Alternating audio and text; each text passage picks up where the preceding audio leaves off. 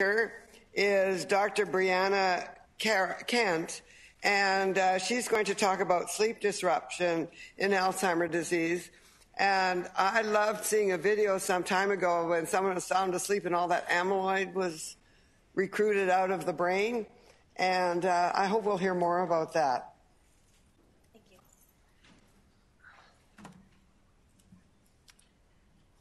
Thanks. Thank you for that introduction. Can everybody hear me? I know it can be a bit quiet. Okay, thanks. I'm going to talk about sleep disruption in Alzheimer's disease. But first, let's ask, why do we sleep? And actually, this is still a bit of a mystery in the scientific community. We don't actually know why we sleep. We know it's important. We spend about a third of our lives sleeping. And when you look across all animals, even fruit flies sleep. So we know it's important. It's essential for survival because not sleeping can be fatal.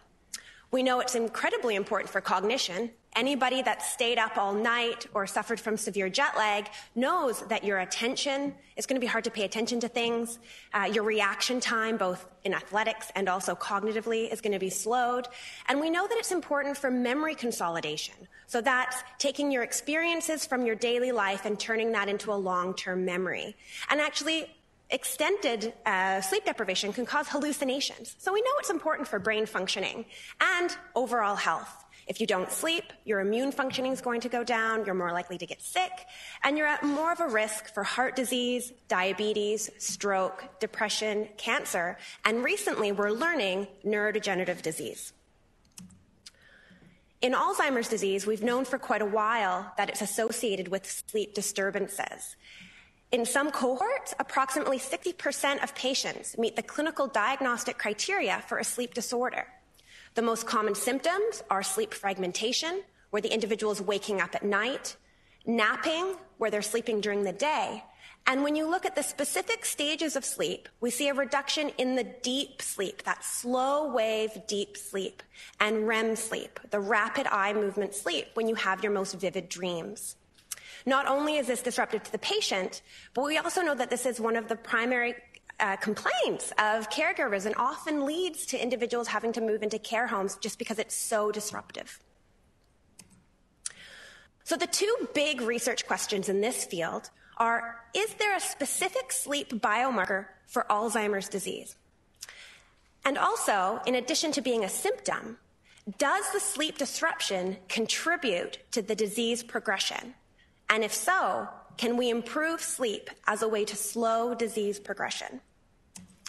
Now, we saw this graph in Dr. Nygaard's slides, just showing the importance of looking for early biomarkers of disease, because we know that Alzheimer's disease is developing for decades prior to the memory impairment. And so if sleep disruption is occurring early when the amyloid beta is accumulating and the tau is accumulating, can that indicate that Alzheimer's disease is developing? And is there a unique biomarker?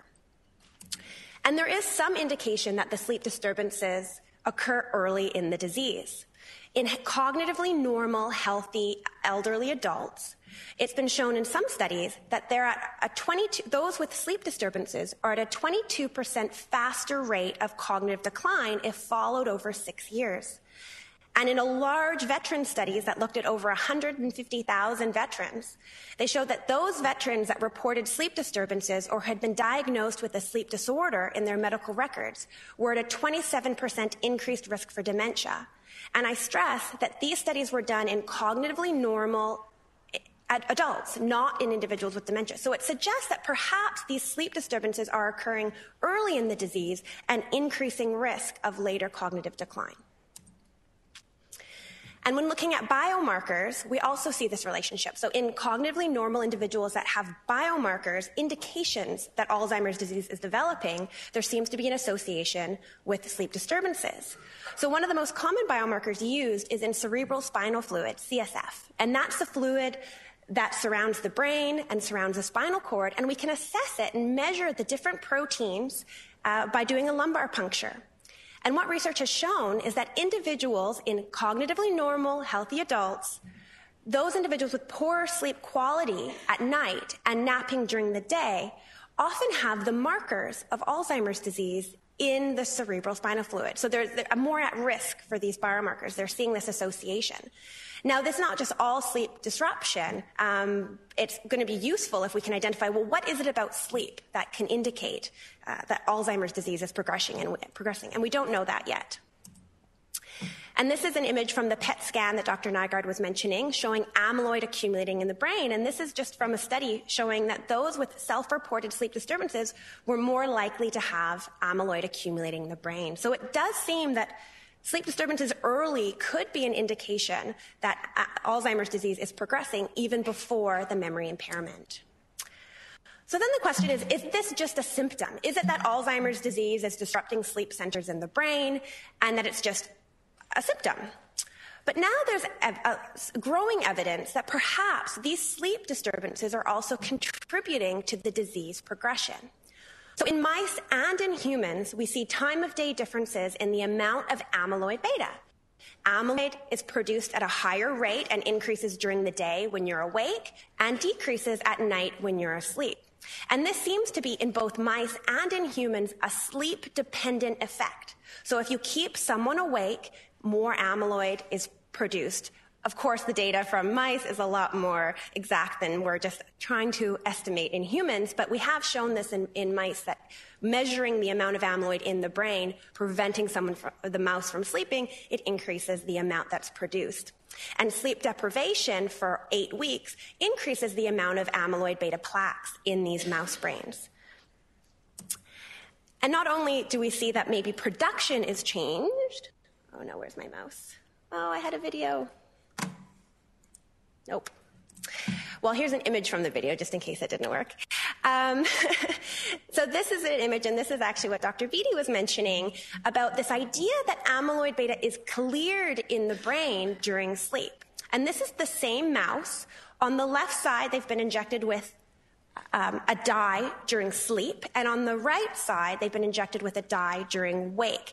And all I want you to see here is how much more the red dye spreads during sleep. And the idea is that the cerebral spinal fluid is flushing out the amyloid. It's a clearance that's increased during sleep. So this is just new data. We don't know. It needs to be replicated, and we need to find out these mechanisms further, but it offers the idea that during sleep, we could actually be clearing out more amyloid beta. So what are we doing here at UBC? Well, I'm working with Dr. Håkan Nygaard, and we're doing a combination of preclinical research with mouse models of Alzheimer's disease that carry familial dementia genes that they're very rare, but they cause early onset dementia, and they're causative in a very small subset of families. And we're also doing clinical research looking at patients with mild to moderate Alzheimer's disease and that have been diagnosed with FTD as part of the MINT clinical trial. And this work, I just want to mention, is also expanded to collaborate and look at Parkinson's disease in collaboration with Dr. Martin McEwen and Dr. Jason Valerio. So how do we study sleep? Well, the brain cells, which are the neurons, communicate using both electrical signals and chemical neurotransmitter signals. And these collective signals give rise to voltage changes, which we can record by placing electrodes on the skull.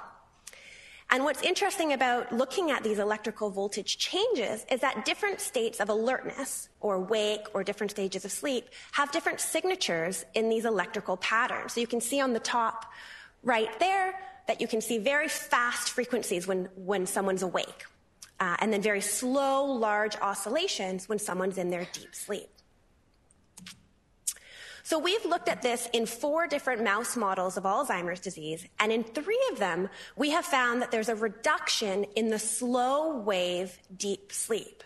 They get less of the deep, large oscillations in the deep sleep, and more of these faster frequencies like they're awake, suggesting that they're getting less slow wave sleep, which has been reported in patients as well.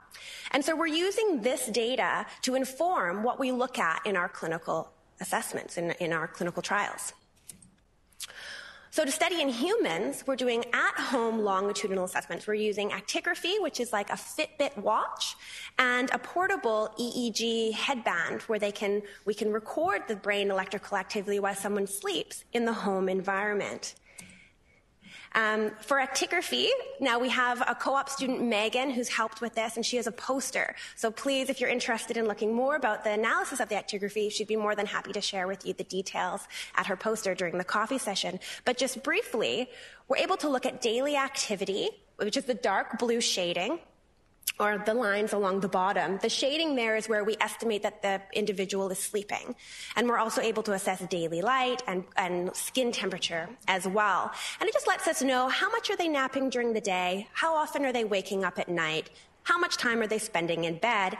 And it's just an assessment, even though we can't get to the staging. And this is just an example of a daily activity of somebody who's quite active, all day in the top, and you can see in the bottom figure that it's more grouped together, the daily activity. So for the EEG assessment at home, we've compared this with a clinical assessment. We have a wonderful PhD student, Jonathan, who's modeling our EEG headbands. And so thanks, Jonathan. What I just want you to know is this is Jonathan. He was a trooper. He came into the sleep clinic and let us do a full sleep assessment. But what I want you to notice here is how many wires are on Jonathan. And just imagine being in an unusual environment of a sleep clinic attached to all those wires, and how comfortable you would be sleeping. Probably not so much, but with Jonathan, you can see that headband in your home environment, we might be able to assess sleep in its more natural, regular form instead of in the sleep clinic. So that's what we're trying as part of our study. And from these headbands, we're able to stage sleep. We're able to assess the amount of deep sleep. So this was actually my recording for about 3 hours wearing the headband while I sleep. And we found that comparing it to the clinical assessments that we did in the lab, it's actually we're getting more and more accurate, and we're pretty accurate at identifying how much deep sleep, which seems to be the most important stage for both production of amyloid and also potentially clearance. So we're pretty excited about this. So for the next steps, well, the MINT clinical trial is ongoing. We hope at the end to be able to assess whether or not the medium-chain triglyceride supplement is having any beneficial effect on sleep, in addition to the other markers that the trial is looking at, and potentially other therapies. We might be doing a ketogenic diet clinical trial, or potentially dopamine agonist with Parkinson's patients, and look to see whether or not there's any benefit on sleep. So I just want to say thank you. Thank you for listening, but also thank you to my supervisor, Dr. Håkan Nygaard, and my mentor, Howard Feldman, our collaborators, and our research team. And I just want to say that Megan Chen and Jonathan Frew have posters. So if you'd like to know more about their research, please go and see them during the coffee break. Thanks.